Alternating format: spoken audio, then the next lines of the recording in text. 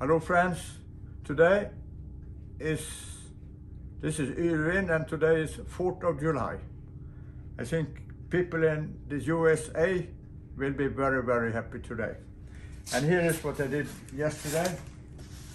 It's a lot of things and it's done now. This is the small one and here's the big one and this is styrofoam.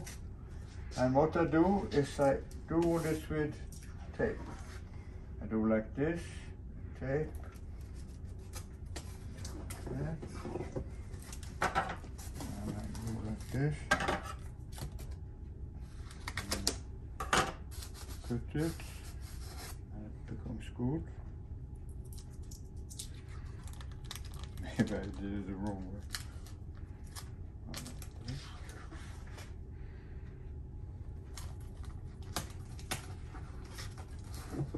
Peter is in a hurry today because he has to do some work. So we will do one more and then he has to go. And then I will do a big lamination this afternoon. And then it will take a long time. But hopefully it'll be okay. Bottom of it. Yes, tell it piece to be covered. So, this was pretty fast.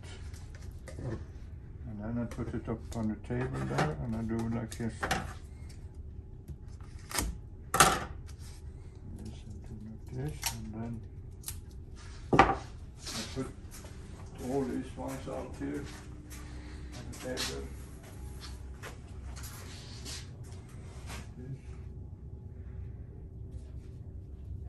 And then I wet them here. I cut a bit on the plastic and I put them over there and I'm learning more and more and it gets more and more easy. So thank you very much for today. Hello friends, this is Irvin again. Now the second coaming is laminated. Well, it's a little bit bigger than another one, but I guess it went nearly twice as fast as the first one was in here, because I'm learning all the time. And I'm really surprised at this, because this is not the first time I do laminate epoxy. The first time was on Marthas Vineyard in December 1975. So it's like maybe 47 years ago. And I'm still learning all the time. And here is the first one. Gonna take it out of the mold tomorrow. And here is how big the hole will be. Well, it's about the same size, but if I had a solid hatch, it had to be bigger than the hole.